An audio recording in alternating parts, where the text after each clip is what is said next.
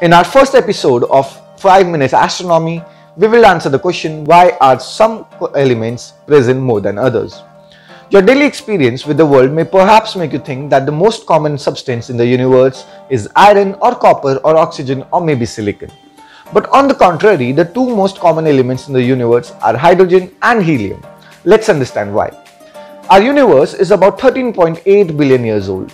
It was born in an event popularly called the Big Bang, and more correctly, inflation. Space itself expanded faster than light in the first few moments.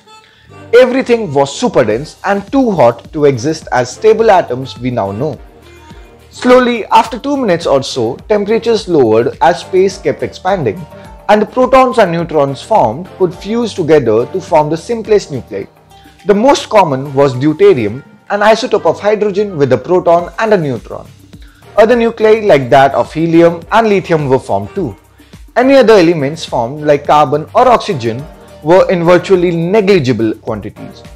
In 1 lakh years, the temperatures lowered further to allow the formation of stable atoms as electrons attached with the nuclei. The simplest atom is the hydrogen atom with 1 electron, followed by helium that has 2 electrons. During this, molecules like helium hydride formed too, which was discovered in 2019 in the universe. Higher elements did not form because the period with temperature hot enough for nuclear fusion to occur but low enough for the nuclei formed to be stable was very short.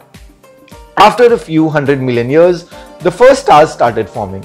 These are called population 3 stars.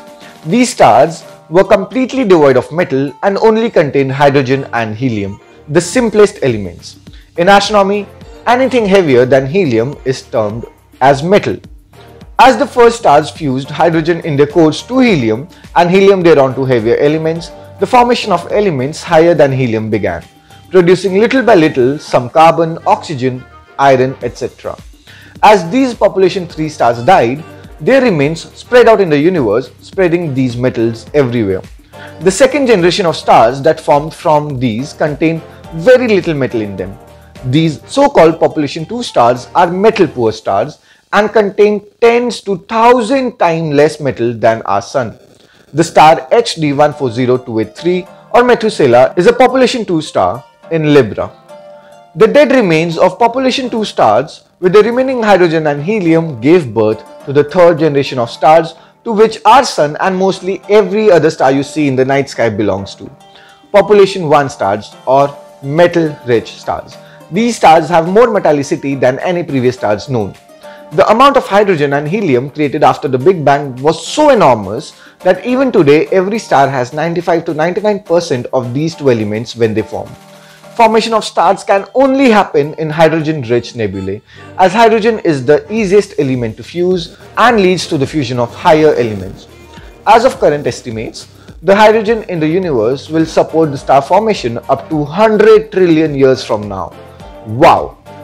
So the question remains, why do you see more elements like iron and silicon around you? Because when stars like the Sun form, almost 99% of the gas goes into the star and remaining 1% forms the planets. All the lighter elements like hydrogen and helium were pushed away from the Sun by the Sun's wind and formed the gaseous planets or the icy planets. Heavier stuff like rocks, dust, iron, gold and other metals remained closer to the Sun and combined to form rocky planets like Earth. In fact, we now know this to be true through our missions that have studied the planets in the solar system.